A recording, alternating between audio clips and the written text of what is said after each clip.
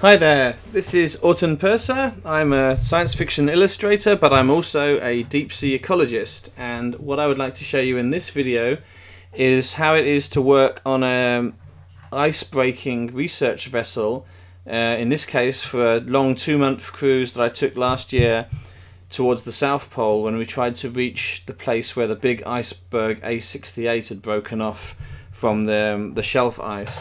Our purpose was to see how the seafloor had responded to the lack of giant ice coverage which has been there since before humans were here. So this is the ship, the research vessel Polarstern, 110 meters long, the biggest research icebreaker in the world, and it's the Germans' organized ship, German coordinated ship with 2 helicopters on top, and here we can see it stuck in the ice.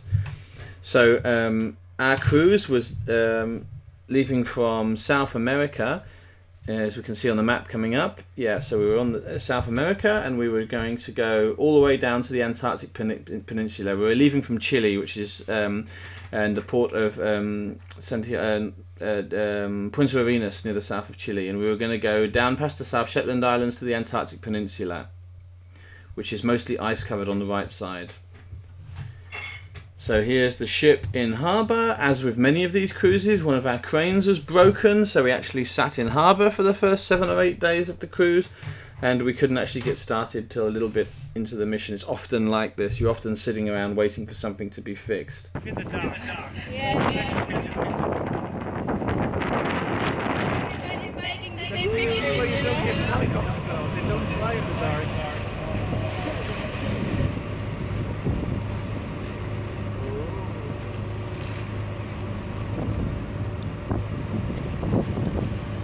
That's actually a video for the RV website I'm taking right now. You're also taking a video, right? Yeah.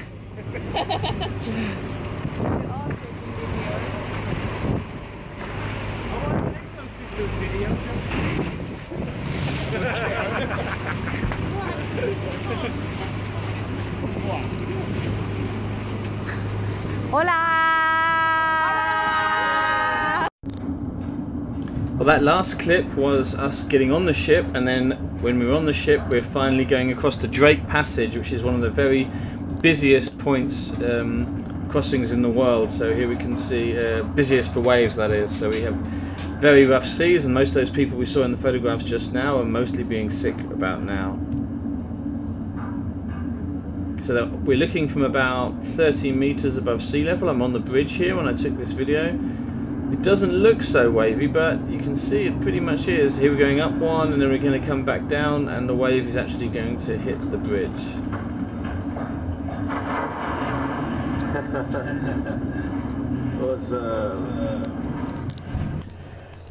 So on the other side of the Drake Passage, you get to the gateway to the Antarctic, and here we were going through a little gap between a few islands. That's Rosamel Island you see there at the top left. This is a volcanic cone plug, and it's absolutely beautiful island, and here we have lots of the ice that's breaking up in Antarctica getting stuck or slowly drifting through this gap into the Southern Ocean, where it's going to be smashed up by the waves and get to about 60 north and then be lost.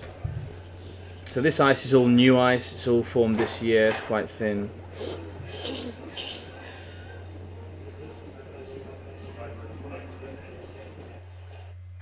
So here we can see the map of where we went on the cruise. That video we were just looking at is where the red line sort of goes around that corner. Oh, this is the journey back actually, this is the course back, but you can see the Antarctic Peninsula there, and where we finally got to.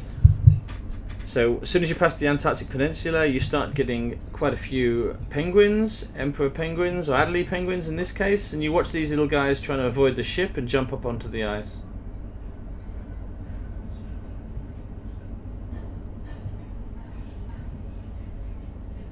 Some of them get a bit lost, especially that guy on the right. So as we went further and further south towards our destination, the ice conditions got worse and worse and worse and worse, and here we can see a GoPro lowered over the side of the ship, filming how it goes.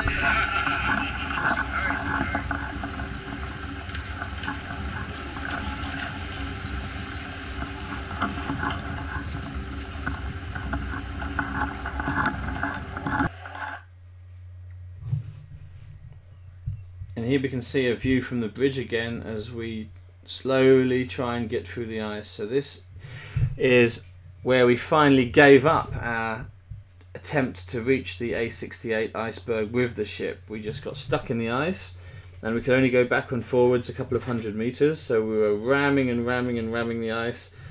So someone put a GoPro on the bridge and we could film it here. So this is much speeded up. The ship is not going that fast. It's going quite fast. Maybe it takes a minute or half a minute to reverse and then to charge forward into the ice. And as you can see, we're trying to break through this ice. Even though it looks quite thin, the ice, you can see all these lumpy bits. These lumpy bits are where broken bits of ice are pushed together, and sometimes as they push together, some of the ice is pushed underneath the other ice, which can end up making quite a thick piece of ice, maybe 10 meters we found at this place. Now our ship, the Polar Stern, despite being the biggest and the best, it can only really break 1 meter or 2 meter thick ice readily, and these pressure ridge type accumulations of ice underneath the vessel made it very difficult to break through. So I leave this whole video here for you. This is very frustrating to watch it again and again. And you can zoom forward 4 minutes if you want, and then I'll start talking about the actual mission.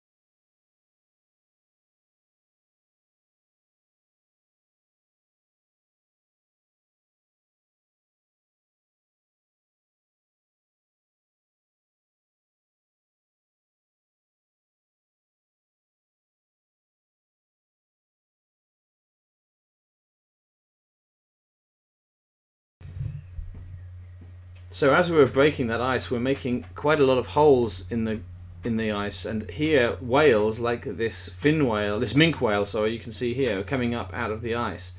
So here you can see the stomach of a minke whale coming up very close to the ship, and you can see all that red staining on the underside. Now that's the krill, the animals which the whale eats, and of course when you eat something you have to get rid of the waste product, and they make these extremely pink and stinking waste deposits.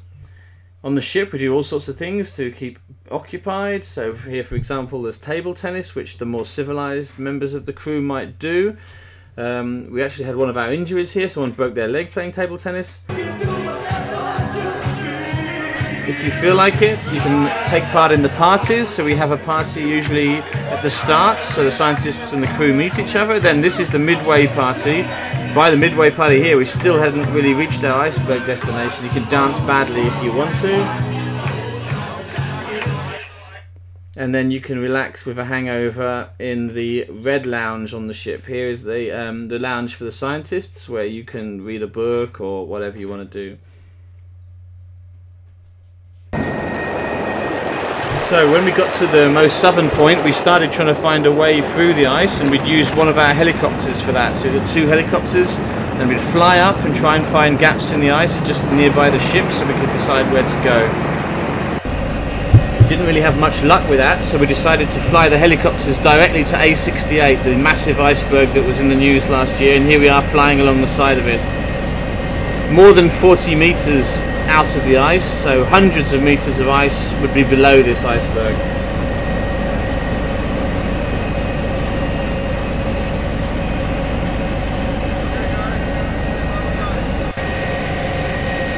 See the different bedding planes in the ice. This would have been shelf ice that's broken off and floated across. So this is us flying over that iceberg, the only people who've ever done that. And then you land on the ship. Quite an easy landing for the pilots here because we are not moving very much, but they do use it even when they're in the waves still to some extent.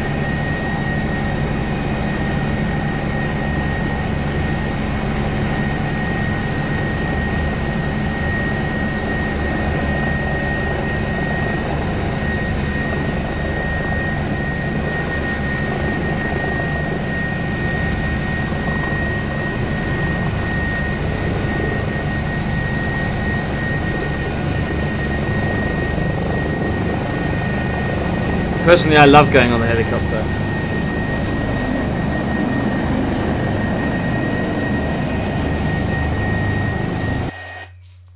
And of course, the best thing about going on the helicopter is you can take some of the best selfies in the world, and also you get to wear extremely attractive outfits, which are obviously based on X-Wing pilot outfits. And inside the helicopter too. So, and you have these things you can plug in to listen to each other. So the real work is this. This is my device. This is the OFOBS, Ocean Floor Observation and Bathymetry System. Basically, it's a towed camera and sonar system which I drag up behind the ship and tell the captain where to go, left, right, or whatever. And I take photographs of the seafloor with this and video of the seafloor with this. So here we see a map of the deployments we actually went to, starting with the most furtherly south one. So here we see the ice. This is the seafloor underneath the ice. It's quite boring and muddy in this location. Quite a lot of muddy photographs, a few fish. It's the sort of images I'm taking. They're actually 26 megapixel images when you actually see the real ones, so they're actually quite high resolution.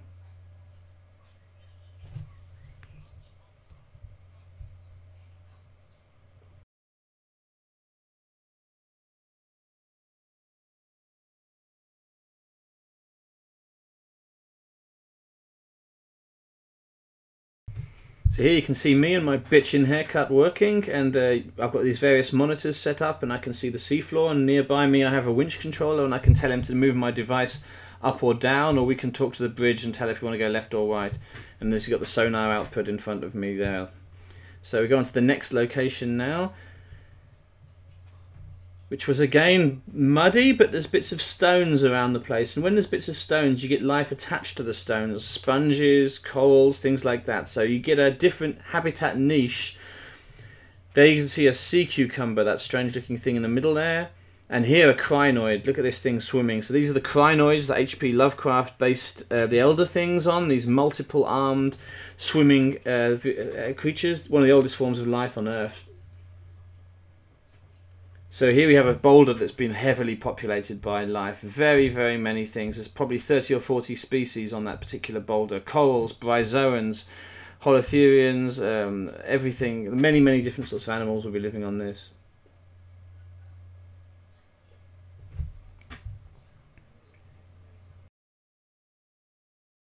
So here we see another one of these holothurians there. These sea cucumbers, they eat everything on the seafloor and then they just shit it out behind them. Okay, now we're going a little bit further north to by the entrance to Antarctica, where you see those islands there above. So again, it's muddy, lots of these ophiroid starfish, a few stalked corals, and then we have fish living in these holes underneath these boulders. You can see that also in this particular image, there's quite a lot of discoloration around the stones. So there's obviously something reworking the sediment somehow there. Bits of seaweed also you can see there.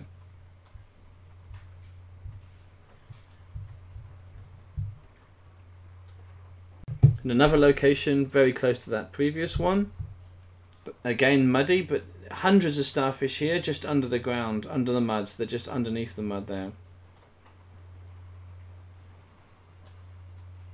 So for much of this cruise, unfortunately, we were at the mercy of the ice and we were drifting very slowly here. So I wasn't really pulling my camera as much as letting it drift.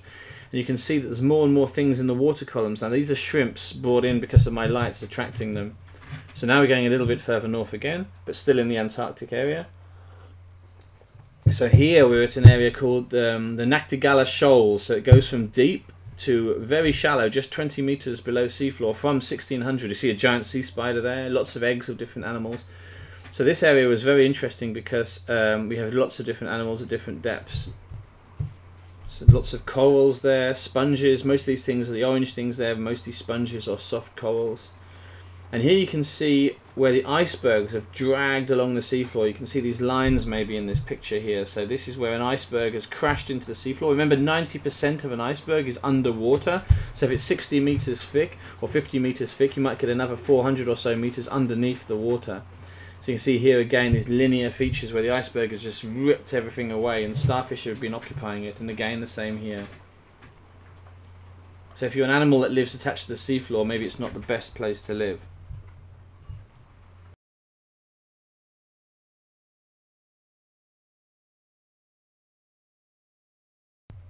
And these white cauliflower-like things are soft corals which are occupying the newly disturbed bits of the seafloor here.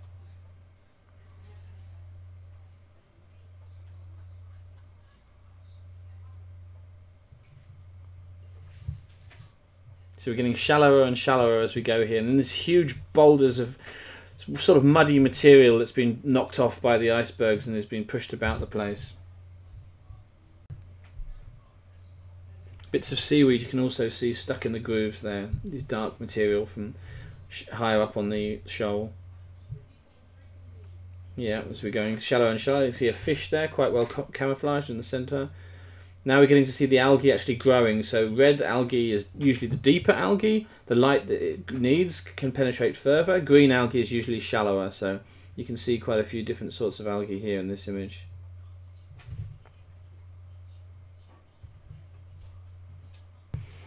So here we're getting quite shallow. The captain got quite nervous. This is red algae growing at just 25 meters below the ice, so just about 5 or 10 meters below the ship. So even in the Antarctic, in the areas which are usually completely ice covered, you can still manage to get enough light for photosynthesis, which is quite interesting.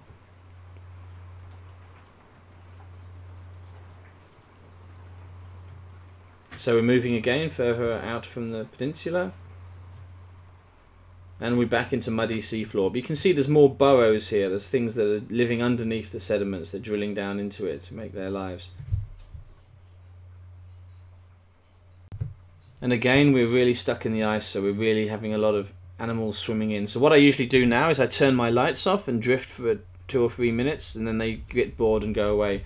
Lots of fish there coming in probably to eat the things that have been attracted by my lights. So now we're just going outside the protection of the Antarctic Peninsula, the white land. And now we've got a very muddy area, very muddy, and these huge sea anemones that you can see there that are not really attached to the seafloor.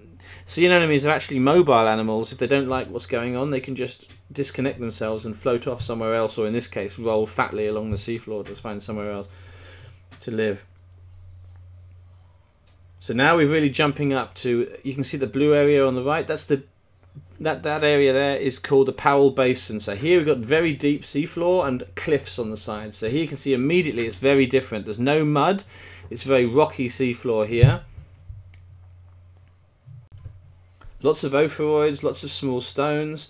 And here on the cliff edges you can see that these very occupied with sponges, things like that. Wherever you get a sudden break on the seafloor, you get very much filter feeding animals. You can see them here, many sponges, corals clinging to the sides of these cliffs. So you're the first people that have ever seen these videos. I haven't shown them these images. I haven't really shown them out to anyone yet. We're still working on publishing the science and writing it all up. So there's sea squirts. There's all sorts of things there. Definitely things never seen before. So my camera that I'm taking these images with, it's got a side scan sonar, so I can see if I'm getting too close to the cliff, and I can avoid the cliff then. But no one else has got a device like this, so I've taken images closer to the cliffside than anybody has been able to accomplish before. So that's making this data set pretty unique. Big blue octopus there in the center. Another stone with things on the sides. Again, very, very heavily colonized, the stones. Here's a bit of a close-up with a fish swimming across. You can see so much life there. So this is an illustration that I did of the seafloor. So I put the latitude and longitude of where I was. I did this for the whole cruise. I took a number of sketches of the different locations. The life, like you saw there, is that dense in some of these images. So we're still in the rocky area, north, the Powell Basin cliff flanks. But the surface, on the surface, it looks very still and calm and collected. Here we have the marginal ice zone. So we're at the edge of the permanent ice, where the ice is always quite thin. Moving around in pretty large plates, 50 meters across maybe those plates are. You can't really tell where the sky starts and where the ice ends.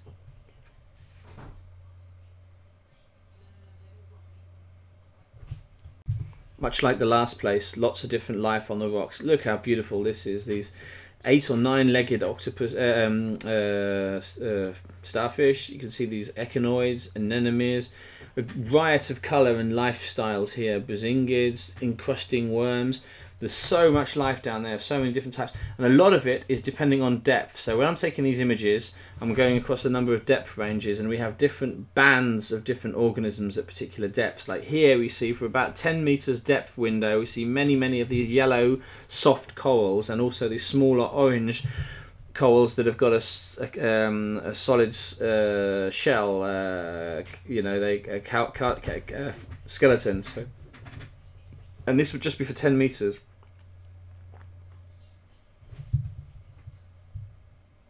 Thousands of starfish there on the last image. Here we see a black coral poking out from behind a sponge on the cliffside. Huge coverage again of corals, mostly stylasterid, slow-growing white corals amongst a load of ophiroid starfish. So this is broken up volcanic rock. So this area here is obviously volcanic at some point in the past, and you can see that on here again corals and sponges and the like. You can see a particular density on the flank of the outcrop. And then we're moving on to our most northerly sampling station. It's 6 weeks into our cruise now. Everyone's getting tired. Best alcohol sold from the shop. And now you can see it's quite like gravel at this location. So it's shallow. It's about 800 meters. It's much like you might see on a fairly pebbly beach. And then we also have occasional larger stones in here as well. So it's a big volcanic stone there with a few bits of life on there. Maybe it's not been there very long, because it's not particularly highly colonized. Flow conditions are probably quite fast because there's not too much mud. More stones. So I've got 20,000 images from this cruise if you want to come and help me annotate all of those. There's an anemone sitting on one of these rocks. So we're starting to go back now towards leaving the area. Just one more chance to have another good look at a cliff. Again, Huge amount of glass sponges, those ones. That's a silicate sponges. You can see a crinoid on the edge of one of those ones there. Yeah, there's a sea urchin there in the middle there. Well, there's everything pretty much in this image. Shrimps on some strange sponges. Another shrimp next to some strange, I guess they're sponges. So a lot of these things no one has seen before. So my job now is to go and get particular experts from around the world to come in and look at these things. So I am doing octopuses myself, and I'm also doing the deaths of large creatures. So here we can see in the next image a dead whale that I filmed here. You can see there's some things eating the bones, but it's been dead for quite a while. This whale is dangling on the side of this cliff, this skeleton here. I forced the colours a little bit to make it more visible, so it's quite dark in the original image. So here we see the sort of video I collect from the seafloor. So this is the live video feed that I would collect at the same time as I'm taking the photo. When you see the flashes, that's those photographs. Every 10 seconds or so I'm taking a photograph, and a high resolution photograph. That's all my batteries or my power supply can handle. So the rest of the time I'm just recording videos.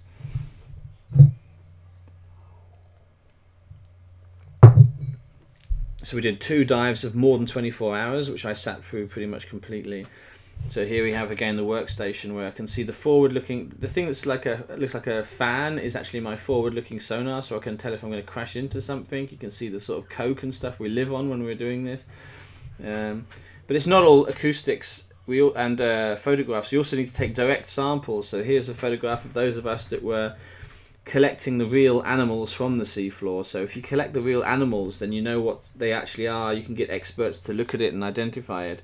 So we would collect them, and we would take the samples like this. It's like looks like a delicious Asian dinner maybe, but it's like a load of ophioids and different sorts of things in here. The tiny octopuses, sponges, pebbles, and then we get on the ship, we sort them out into the general categories of what they are. So all of the starfish go in one particular jar from each location, and then the real experts back at home can sort it all out. So in the background you can see the chief scientist wearing a shirt with letters on. He doesn't know or care about this stuff because he's actually a geologist, so he looks on in disgust as the rest of us sort through all these animals. So here's one of these deep sea fish. When he comes up, maybe the eyes expanded a little bit, or maybe he does look that ugly anyway, so I'm not really a fish expert. So we have different experts on the ship. We have, in this case, a Belgian fish expert, so he took care of all the fish. Here's an octopus. So it's a inserate octopus, which means that it's like a Dumbo octopus. Here I am pretending to know what I'm talking about, looking at this octopus. Yeah, and then this one would have been sent away now for analysis, probably in Paris or in England at the Natural History Museum. I forget where this particular one went. So we had people from the British Antarctic Survey on the ship. It's always international. You always have people from all different countries, different experts from different places. Yeah, so this is us at the last dive, just getting ready to go back. And as the season goes on, you get towards polar night, so then you need your massive floodlights that we have on the ship. So you can see where you're going. The pilots of the ship are looking for gaps in the ice to try and make things go smoother. So we didn't just have my camera, we also had a small robot on the ship which we could send down to the bottom to look at stuff, and this is a video that the robot team put together. I'm not exactly sure why they put the music from The Exorcist on it, but there you go. So I'll let you sit through this if you want to watch that. These are from the most southerly stations, the muddy stations, and they're filming from a different angle, so it's actually pretty interesting to compare with my photographs, which are all taken from directly above.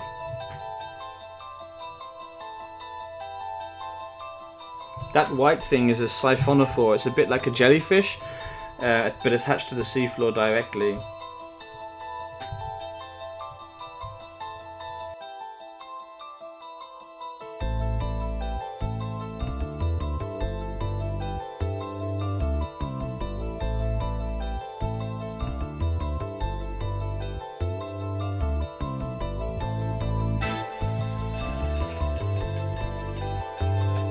This starfish is massive. He must be 70 centimeters across. So many things in the Antarctic take a long time to grow, but when they do grow, they get very big.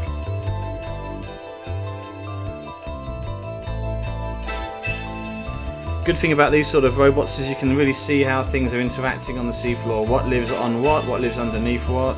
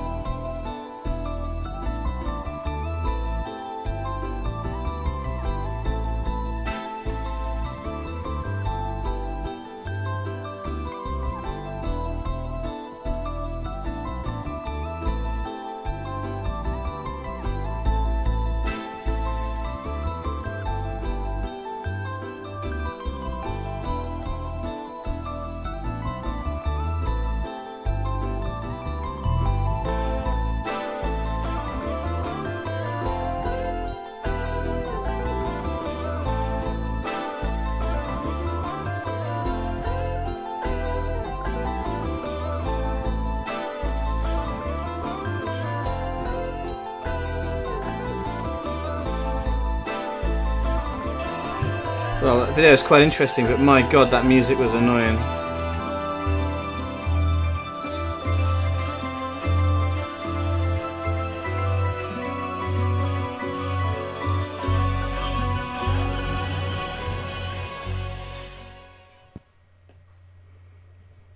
So at the edge of the ice, we still had the whales near us, so here's a bit of a footage of that.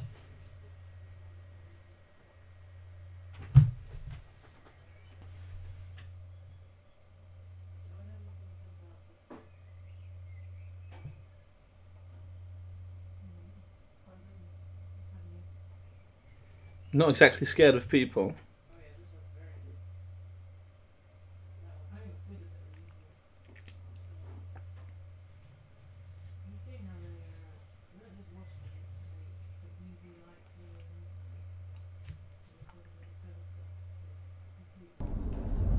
Your last chance to see some penguins. Here it's another video of the penguins. In this case,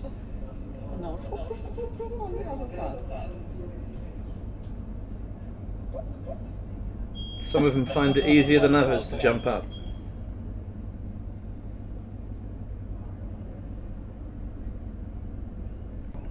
And here it is again.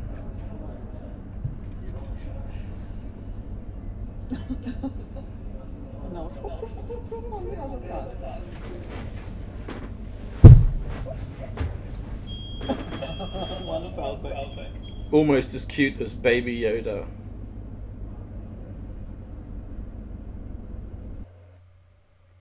So yeah, so the last day is going back. We're just checking on the broken feet of our colleague who broke his toes playing table tennis. Finish off a sketch of us stuck in the ice, and then we start smashing our way back.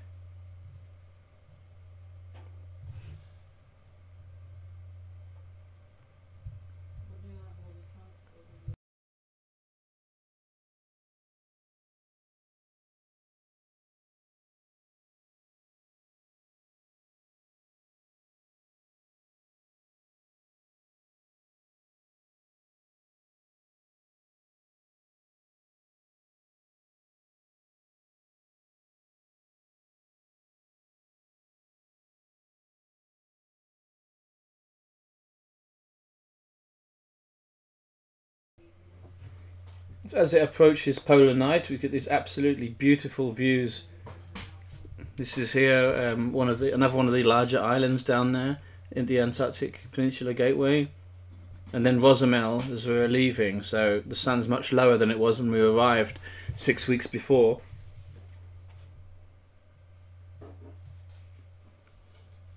Pretty dramatic, and this is without any colour modifications or anything like that.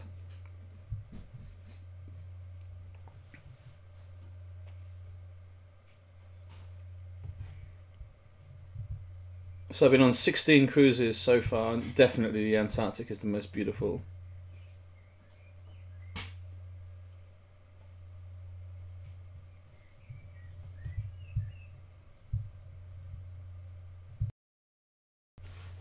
So after getting the helicopter to pick up anybody left behind, we were starting to leave, and then we had a massive storm crossing the Drake Passage, 14-metre waves. There was a lot of seasick people then. So I'm going to finish off now with a 12 or 13 minute walk around the ship that my colleague made, Simon Dritter there in front. He is the guy in charge of my side scan sonar system on my camera. So him and his friends, they took a camera and they walked all over the ship.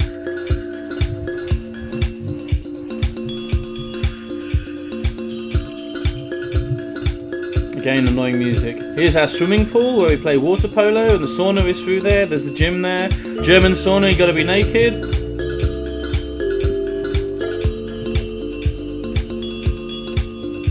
So this is the engineering deck, one of the uppermost of the 3 or 4 engineering decks.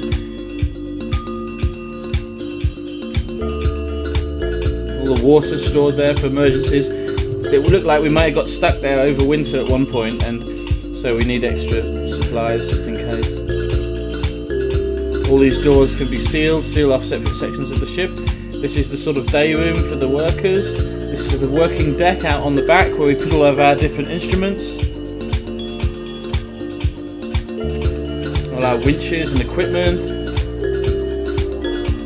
This is the main A-frame at the back for lowering devices overboard.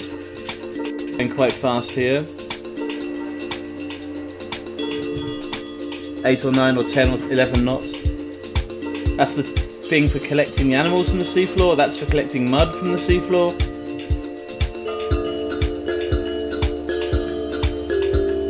Everything getting stowed up, tied down so we don't lose it or have it smashed about when we were at sea. So the left hand side here, mostly the labs, they're mostly locked now. You lock them up when you finish working. This is the acoustics room where the ship's sonar is used.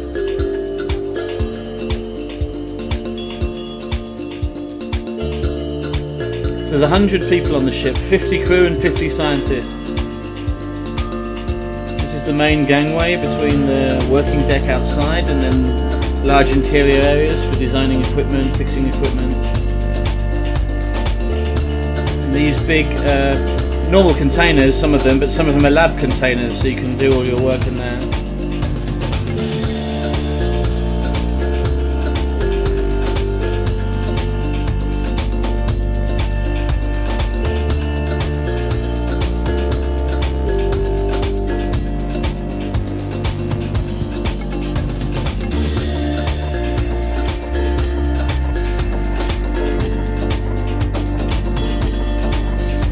Outside again and going up to the next level.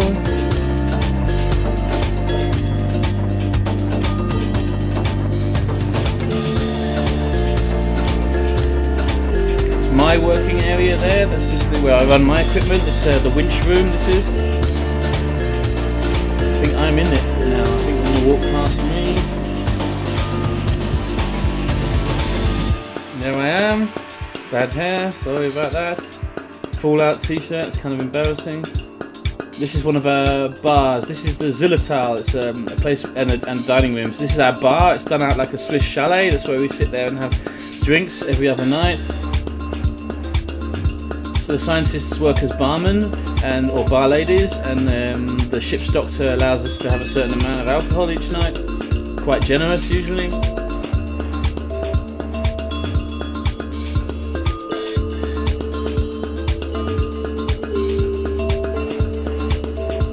Up again.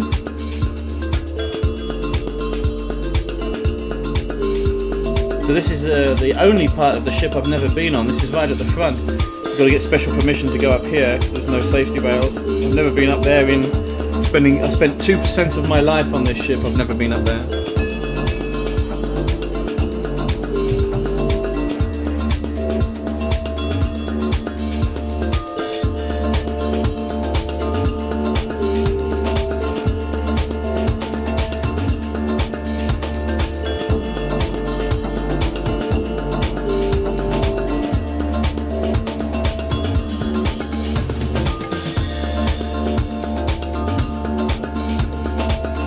Those are the rooms on the right hand side, the cabins. They're 2 people per cabin on the Polar Stern, so everyone's sharing, except the crew, they get a single cabin each, and the chief scientist, they get a cabin to themselves.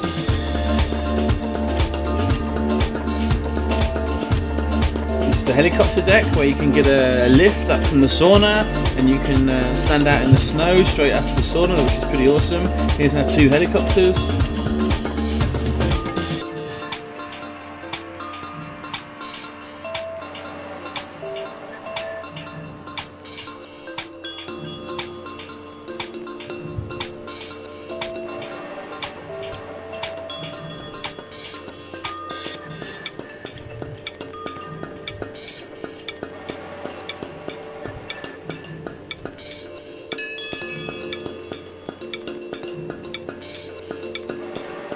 Yeah, this is the cabins. You can just see a cabin here. Go inside the cabin. There you go. You got your little table. It's quite nice inside. You got bunk beds, one on top, one on the bottom.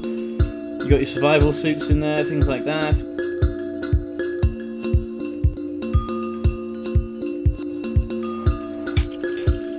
It's the Red Saloon where you saw me earlier with the beer, and then this is our dining room there.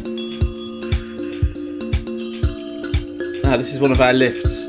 So there's several lifts, actually 3 lifts on the ship. One for equipment, one small one that seems to be only purpose is to go from the sauna to the deck, and then a normal lift.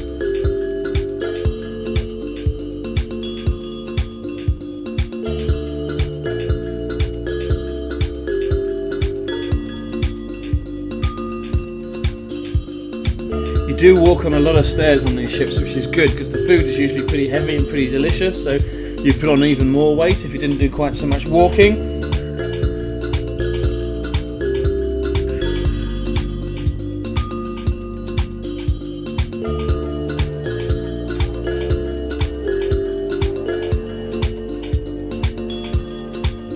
The Blue Saloon, where you have fancy meetings, or when the ship's in harbour they have ambassadors and all that sort of stuff come there.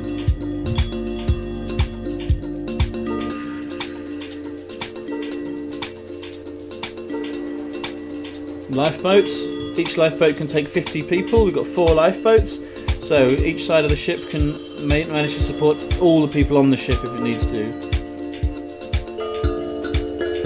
Many cranes. That's a really high crane. That's for putting equipment onto the ice for the Antarctic stations when you're supplying food to the people that live there all year round, which is one of the things the ship does.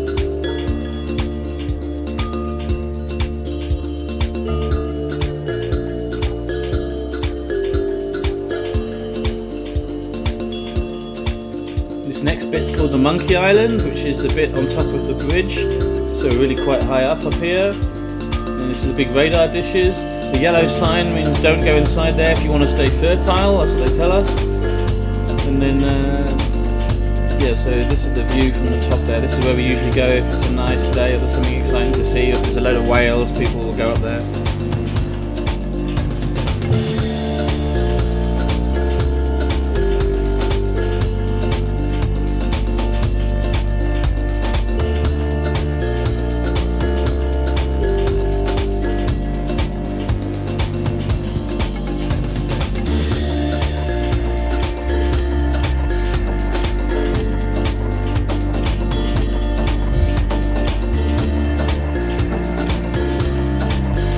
Now we're going onto the bridge,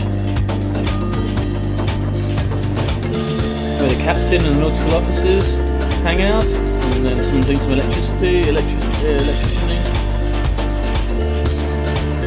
So you've got all round windows up here. It's a very, very big room. It's great. And you can go up here any time on this particular ship, as long as you're quiet.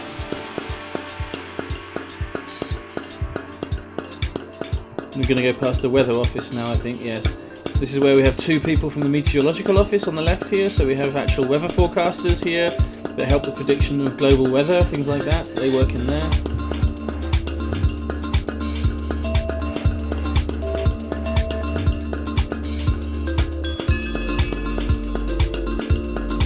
So now this lady, she is going to climb up to the crow's nest, which you need to put a clip on because it's very, very tall and steep. Got a safety harness to go all the way up here. And here is what's bad if you're seasick. If you're going up here and you get remotely seasick, you're going to be sick. It's small, it's high, it moves the most on the ship. So people like whale observers, they would come up here. If your work is looking for whales or something else on the sea surface, you may come up here.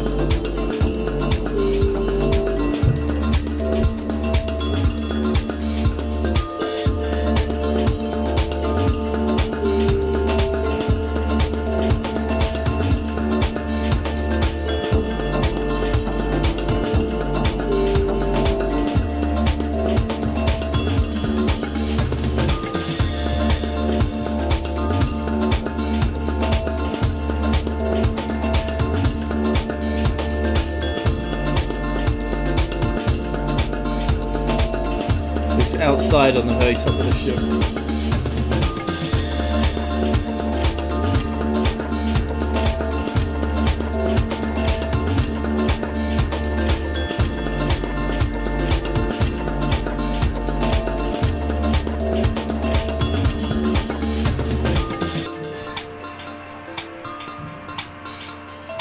What a beautiful ship. So it's the same age as me as well. It's 46 years old, same as me. You know, I said I've spent more than 2% of my life on it. By next year, I think I'll have spent 3%, something like this. So, yeah. Yeah, sorry about that banner on that video, but there you go. And sorry about the music on that video as well. Yeah, so that's a little insight into what it's like to live on one of these ships, the sort of science that I do on one of these ships. And I hope you enjoyed it. I'm going to finish off with a photograph of one of the nice octopuses that I found on the seafloor. So this is one of the many colourful species that we saw down there, quite camouflaged, quite hard to tell it's an octopus straight away. Don't know if it's new to science or yet, we're investigating all that now. So thanks a lot for watching this video. I hope you have a nice convention. All the best and see you again. Bye.